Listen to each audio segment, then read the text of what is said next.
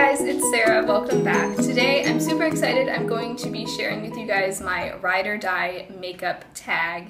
And I was actually tagged by Amy from OCD Beauty here on YouTube, and I will link her channel below. I definitely suggest you guys check her out because she's so fun to watch and I love her channel.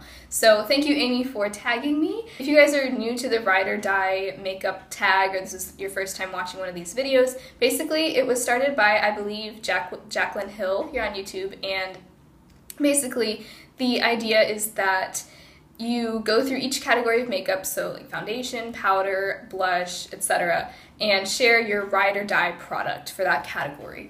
And so essentially the way I thought about it was I went through each category and I thought, if I were to lose all my products in this category except for one, which one would I want to keep? Or if I were to just lose all my makeup, which one would I absolutely go back and repurchase tomorrow? So for some of these categories, I actually don't have a ride or die product at the moment, just because I've just been searching and I haven't exactly found the one yet. So I will let you guys know I wasn't just gonna pick a product even if I don't love it. So let's go ahead and get started. So the first product that I want to mention, it's my base. It's not a foundation, but it is similar. It's the Paula's Choice Resist Super Light Daily Wrinkle Defense. Basically, this is a tinted moisturizer, kind of like a BB cream. I've had many samples of this in the past, and I love it so much that I just purchased the full size, and I don't have the full size yet, which is why I'm showing you this little guy. So there's just something really special about this. So it basically just claims to be a moisturizer with SPF.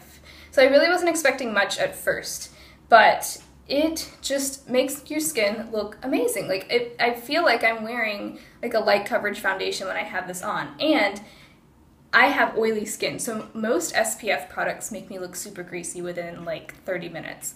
This does not. This actually keeps me matte all day. It's amazing. So I am so excited to finally get the full size of this. I've been wanting it for a long time. It's kind of pricey. It's about $33, which is more than I normally spend, but with foundation or base type products, I am willing to splurge a little bit. So that is my ride or die at the moment. I don't have a ride or die foundation, but I'm still searching for that one. Then for a face powder, this is the Wet n Wild Fergie Take on the Day Mattifying Powder. You guys can tell I have used quite a bit of this. You can see that I have hit major pan on this. This is actually the only powder that I have right now, and it's just so good. It is actually really good at setting under eye concealer and just setting the entire face. It's great at just mattifying everything, and it's also great for touch-ups throughout the day after I blot my skin and then put this over the top of it. It keeps it matte for a really long time. So loving this. I actually found this at Dollar Tree because the Fergie line has been phased out of the Wet n Wild's makeup line, but you can still find this powder just without the Fergie name. While we're talking about face products, I know that this isn't like a standard category in this tag, but I wanted to mention something that I have repurchased a billion times. I don't even know how many times I've repurchased this, but it's the e.l.f. Shine Eraser Blotting Sheets. These are just my go-to blotting papers. As someone with oily skin, I need these daily, and these are just, they just work. And I believe they are $1 or $2 for a pack. I really wanted to give these a mention because this is a ride or die product for me, and I know it's not like a normal category in this tag, but I still wanted to mention it. For blush, this one was easy. This is the Milani Powder Blush in Romantic Rose. This is just so beautiful, and it looks like nothing. It looks like, you know, a boring, just like not very exciting pinky color. It is so beautiful. By the way, I'm wearing most of this stuff, actually all of it on my face, except of course for the Paula's Choice stuff because I don't actually have that right now.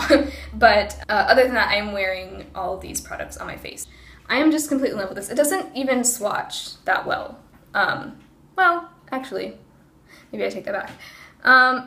You know, see, it doesn't swatch amazingly. Like, you wouldn't look at that and say, oh my gosh, that's just so pigmented. But it looks absolutely just so beautiful on the cheeks. It looks super natural. I am wearing it right now, and there's just something about it. I think that this blush color would just look amazing on so many different skin tones, and I just can't get enough of it. So that is definitely my ride or die blush. I actually don't have a ride or die foundation or concealer. I'm still kind of searching and trying to use up what I have because I don't like to buy a bunch of new stuff while I still have old stuff to work through. So if you guys have any cruelty-free foundation or concealer recommendations that aren't like super pricey, let me know, because I'm not easy to please when it comes to face products. So let me know if you have any suggestions for that.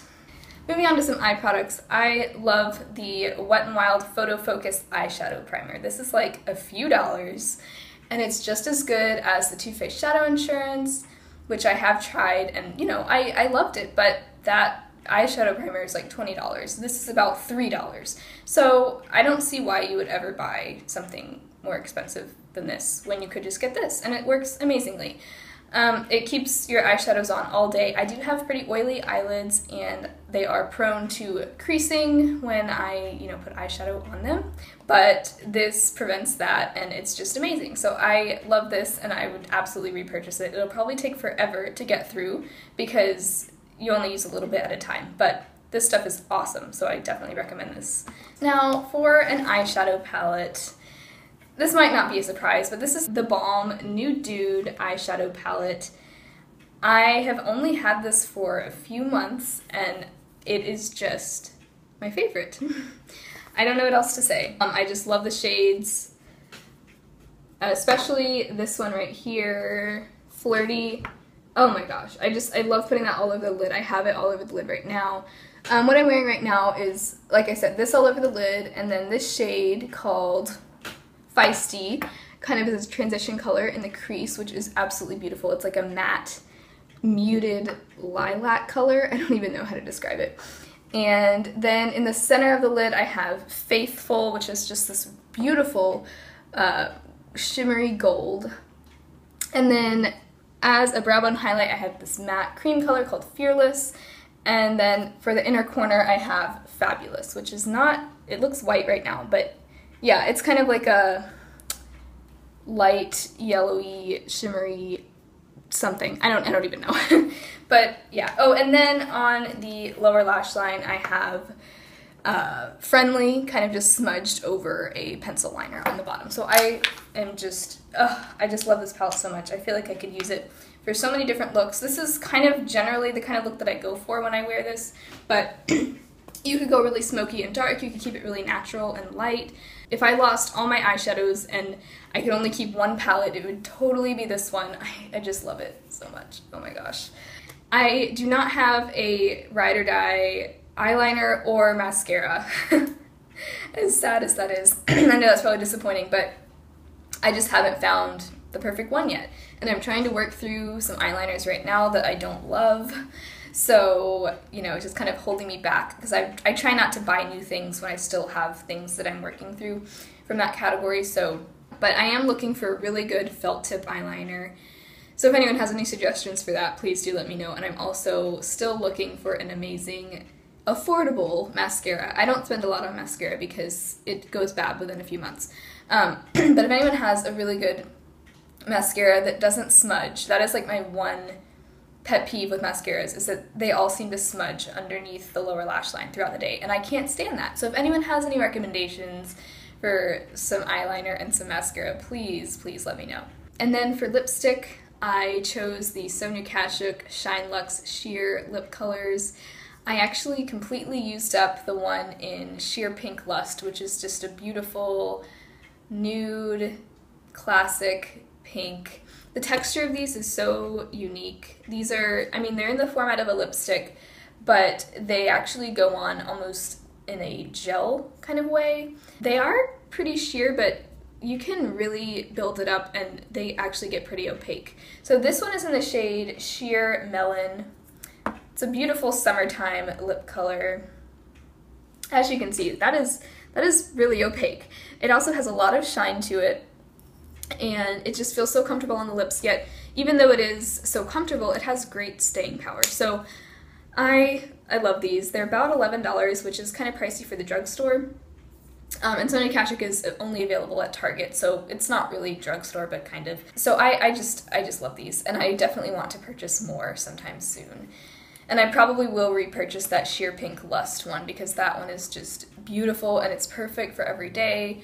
I just love it. And then for lip liner, I am wearing this on my lips right now. I'm not wearing the sheer melon on my lips because these two things don't really go together. And I really wanted to wear this lip liner. This is the Milani Color Statement lip liner in Spice. I'm just wearing it all over the lips, kind of just as a lipstick, which you can do with any lip liner, but that's what that looks like swatched. It's kind of a brownish pink, and it's matte, so you can wear it kind of as just a matte lip color. And I love it. I don't wear it on its own often enough, and now that I am, I'm wondering why I don't. I think it's just the perfect color for fall, too. So I'm definitely going to be pulling this out a lot this season. By the way, I'm so ready for fall. It's still like 90 degrees here or more every day, but yesterday I bought a ton of like fall decor for my house and I just couldn't help myself. Like I'm trying to lure in the fall weather by buying things that are fall themed. So anyway, sorry, tangent. Oh, I forgot kind of an eye product. Well, this is a brow product, and this is the e.l.f. Lash and Brow Clear Mascara. It's the same product on both sides.